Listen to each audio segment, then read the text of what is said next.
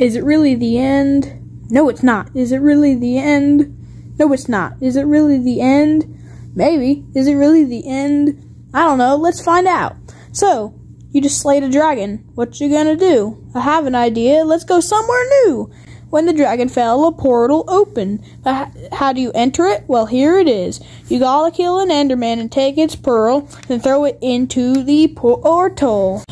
You'll appear in a land as far as the eye can see, but it's not time to sit down and drink some tea. There are tall purple plants everywhere, and giant sky islands in the air. But the main thing that you will see is the giant purple cities.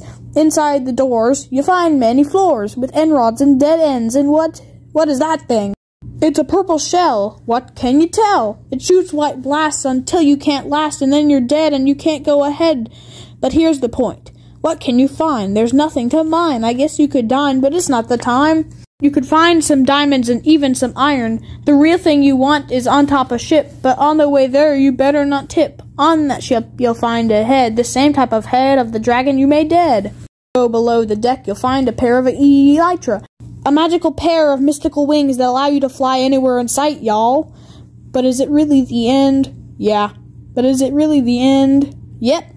But is it seriously? Is it the end? Yes. I literally just told you twice. It is the end. You know what? Cut.